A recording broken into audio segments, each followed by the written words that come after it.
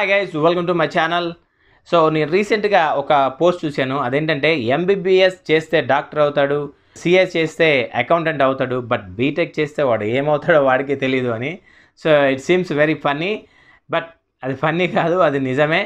ఎందుకంటే డాక్టర్ చేయాలి అని ఒక ఆలోచన మైండ్లోకి వస్తే సహజంగా పిల్లలకి ఎవరికి రాదు, చాలా తక్కువ మందికి వస్తుంది. వాళ్ళ పేరెంట్సే చిన్నప్పటి నుంచి నింపుతూ ఉంటారు.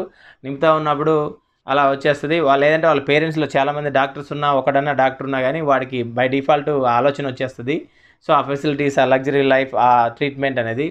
సో అలా డాక్టర్ అవుతారు. అండ్ చార్టెడ్ అకౌంట్ అంటే సిఏ చేసిన వాళ్ళకి సహజంగా వాళ్ళ ఇంట్లో వాళ్ళ ద్వారానే నాలెడ్జ్ అంటే వస్తుంది. Because they need very typical and smart work and అంటే ఇమీడియట్లీ క్విక్ రెస్పాన్స్, మ్యాథ్స్లో బాగా క్లవర్ అయి ఉన్న వాళ్ళు అట్లాంటి వాటికి ఎంకరేజ్ చేస్తారు. సో అది కూడా వాళ్ళ ఇంట్లో ద్వారా వస్తుంది. వాళ్ళకు కూడా పెద్దగా ఆలోచనలు ఏముండవు. సిఏ అయితే బిజినెస్ లాగా పెట్టుకొని ఒక ఓపెన్ చేసుకొని ట్యాక్స్ సంబంధించిన డీల్స్, కంపెనీస్తో డీల్ చేసుకుంటారు, మంచి అమౌంట్ వస్తుంది. వీళ్ళకి సహజంగా కొన్ని రూల్స్ అండ్ రెగ్యులేషన్స్ లాగా అనే ఏముండవు, కానీ వీళ్ళు చేస్తున్నది ఎందుకు అనేది వాళ్ళకి క్లారిటీ ఉంటుంది. నేను ఎంబీఏ చేసినా కానీ నేను డాక్టర్ అయిపోతా, నేను సిఏ చేసినా కానీ అకౌంటెంట్ అయిపోతా, ఇది ఒక రీజన్ ఉంటుంది. లేకపోతే ఏదో విధంగా వాడు సెటిల్ అయిపోతారు. బట్ ఇప్పుడు అసలైన సమస్య ఏంటంటే బీటెక్ చేసిన వాడు ఏమవుతాడు? బీటెక్ చేసిన వాడు లేబర్ జాబ్ చేస్తున్నాడు, బీటెక్ చేసిన వాడు హైయర్ స్టడీ చేస్తున్నాడు, బీటెక్ చేసిన వాడు అదర్ కంట్రీస్ వెళ్తున్నాడు, బీటెక్ చేసినాడు ఏం చేయకుండా కూడా కూర్చుంటున్నాడు. సో ఇది మ్యాటర్ మన తెలుగు రాష్ట్రాల్లో. ఒకప్పుడు మహారాష్ట్రలో ఎక్కువ మంది బీటెక్స్ ఉండేవాళ్ళు, తర్వాత తమిళనాడులో ఎక్కువ బీటెక్స్ ఉండేవాడు. ఇప్పుడు మన తెలుగు రాష్ట్రాల్లో ఎక్కువ బీటెక్ చేసిన వాళ్ళు ఉంటున్నారు. Do you think A bad thing? నేను డిఫెన్స్ కంపెనీలో చేస్తున్నాను. అందులో ఐటీఐ బీటెక్ చేసి ఐటీఐ కమ్ అప్రెంటిస్ జాబులు పడతాయి. అంటే స్కిల్ ఇండియా అని ఒకటి ఉంటుంది, డెవలప్మెంట్ అని. ఆ స్కిల్ ఇండియా కింద ప్రోగ్రామ్ కింద ఐటీఐ కమ్ అప్రెంటిస్ అంటే వాళ్ళు 9,000 స్టైపెండ్ ఇచ్చి ఐటీఐ సర్టిఫికేట్ ఇచ్చి అప్రెంటిస్ కూడా సర్టిఫికేట్ ఇస్తారు. అది 2 years or 3 years ఉంటుంది. దానికి బీటెక్ అయిపోయిన తర్వాత వచ్చారు.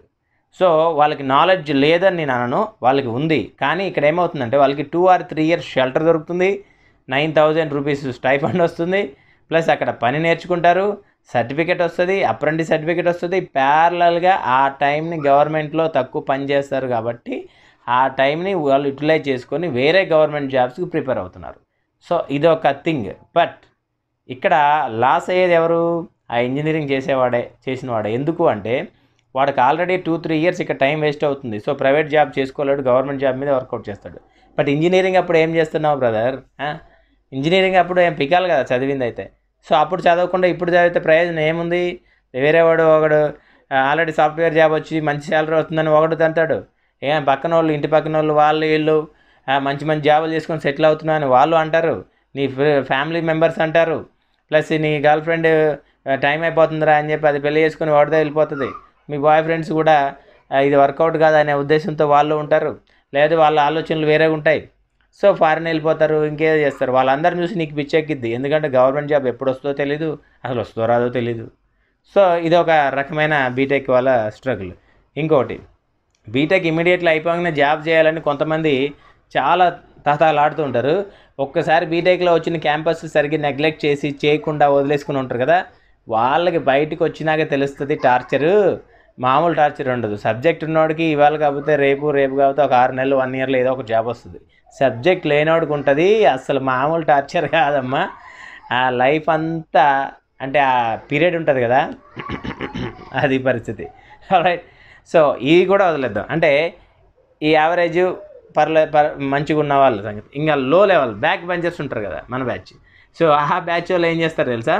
వాళ్ళకి చివరికి దిక్కు తోచక ఏదైనా బిజినెస్ పెట్టుకోవడానికి ట్రై చేస్తారు, లేదంటే వీళ్ళు ఫెయిల్ అయి ఉంటారు. సో అట్లాంటి దొంగ సర్టిఫికెట్ల కోసం ట్రై చేస్తారు, లేదంటే ఎక్కడికైనా ఫారిన్ దొబ్బేసి అక్కడికి వెళ్ళి లేబర్ పని చేయడానికైనా రెడీ అయిపోతారు, లేదంటే ఇంకా చివరికి దిక్కు తోచకపోతే ఎంఎస్ అన్న ట్రై చేసి అక్కడికి వెళ్ళి బాగా కష్టపడి ప్రైవేట్ జాబ్ చేసుకుంటూ జీవితం వాల్యూ తెలుసుకొని అక్కడ సెటిల్ అవ్వాలని ట్రై చేస్తారు. అట్లా కొంతమంది ట్రై చేస్తారు. ఇంకా ఇవి కూడా ఆప్షన్ లేని వాళ్ళు ఏం చేస్తారు? మూసుకొని 5,000కి 6,000కి జాబులు చేస్తారు, లేబర్ పని కూడా చేస్తారు. చివరికి మన రీసెంట్గా ఆడెవడో పిహెచ్డి చేసి వెళ్ళి సింగరైన్లో లేబర్ జాబ్ కూడా అప్లై చేసుకున్నారు. అంటే ఆ సింగరైన్ వాల్యూ అలా ఉంది, బట్ ఆ జాబ్ చేయడానికి వాడు వచ్చాడు అంటే ఏ రకమైన కాంపిటీషన్ ఉంది బయట, అసలు బీటెక్ పరిస్థితి ఏంది అనేది మీరు తెలుసుకోండి. సో మీరు దేనికోసం ప్రిపేర్ అవుతున్నారు, దేనికోసం ట్రై చేస్తున్నారు, ఫస్ట్ ఇంటర్ తర్వాత ఏం చేయాలనుకుంటున్నారు అనేది ఒక క్లారిటీ ఉండాలి. BTech చేస్తున్నప్పుడే third year final year అయిపోతున్నప్పుడే నీ క్లారిటీ నీకు పక్కా ఉండాలి. నువ్వు ఏం చేయాలనుకుంటున్నావు, ఎటు వెళ్ళాలనుకుంటున్నావు, నీ లైఫ్ ఏంటి, నీ లైఫ్ గోల్ ఏంటి. ఈ పోరగాల సంగతి పక్కన పడేయండి. తర్వాత జాబ్ వచ్చిన తర్వాత మస్తు టైం ఉంటుంది, వాళ్ళని పట్టుకోవచ్చు. రైట్, ఏమైనా లవ్ అఫైర్స్ ఉన్నా కానీ ప్రొలాంగ్ చేసుకోండి ఒక 2-3 ఇయర్స్ వరకు. ప్రాబ్లం ఏం లేదు, ఎక్కడికి పోదు, లైఫ్ ఏం చేంజ్ కాదు, ఇంకా లైఫ్ హ్యాపీగా ఉంటుంది.